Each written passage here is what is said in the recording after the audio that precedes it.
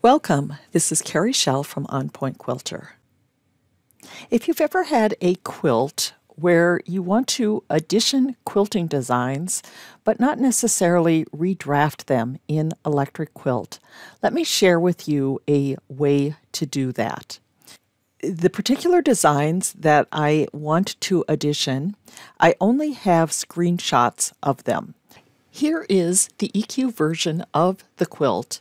And I want to fill some of the larger rectangles in the border and the larger colored corners for each of the blocks. I'm going to start by going to the image work table, select Import Image, navigate to wherever you have saved the snapshots on your computer, locate the snapshot, and select Open.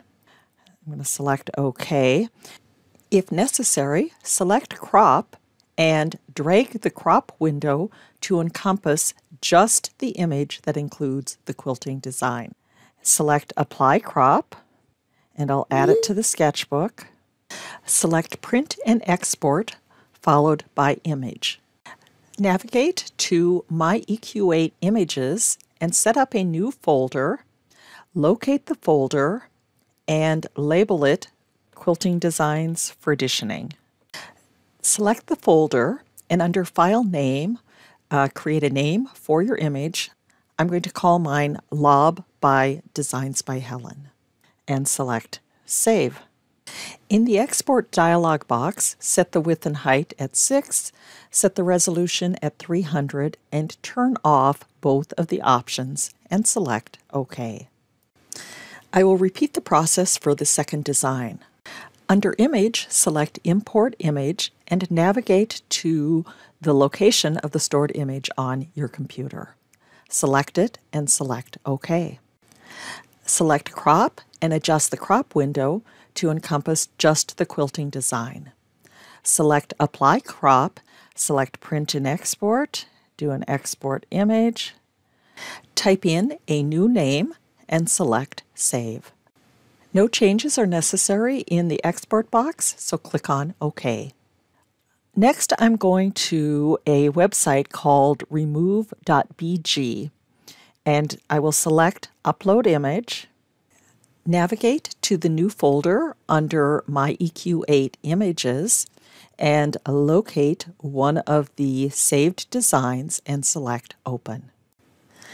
This program will remove the white background, so all we need to do is select Download. Navigate to the folder under My EQ8 Images and notice that it has added the words Remove BG Preview and select Save. Select the X to close and select Upload Image. Locate the second image and select Open and select Download and then select Save. Return to Electric Quilt. Select the home screen and select Libraries followed by Photo Libraries. And then select Import from Image Files. Navigate to your Remove Background Images and select them with the Control key and select Open. Do a Select All Photos and Add to Sketchbook and close. On the quilt work table, I'm going to select Layer 3, Photo Tools followed by Set Photo. And you're going to see that we actually have two of each of the images, one with the background, one without. Drag both of the images on the quilt just so we can see the difference. So can you see that the first one has that white background, which I don't want? With the Adjust tool, select and delete the first image and select the second one. Under Block Rotation, type in 90 and drag to one of the border stripes. Under the Quilt Grid Setup, turn off Snap Block Position to Grid, but let's turn on Snap Block Size to Grid and set the grid snap increments at 1/2 inch. I'm going to start by turning on the Preserve Aspect Ratio and then dragging a corner to see if I can find the size that works. Now, I want to have some white space so I don't have to be super finicky when I actually quilt this. So I'm going to make it just a little bit smaller. And the size that seems to work well for me is a width of 5.5 and a height of 2. Now, I could turn off preserve aspect ratio and do some additional sizing, but I frankly like the look of this, and so I will select the photo and do a copy paste and place in the other patch in the border block. Then select set photo, and this time we'll just select the corner lobe with the remove background, drag it on the quilt, and select it with the adjust tool, and we're going to position that over a corner for one of the center blocks. Drag a corner to resize, and then you can drag the photo to position.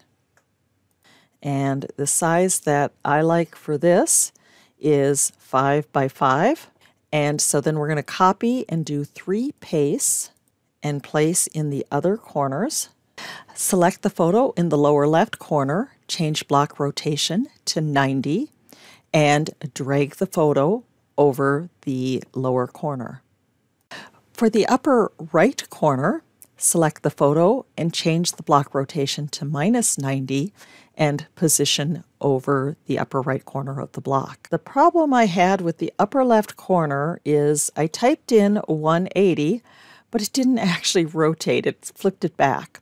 So what I decided to do is use the controller command key and select the block, which engages the ability to use the corners to drag.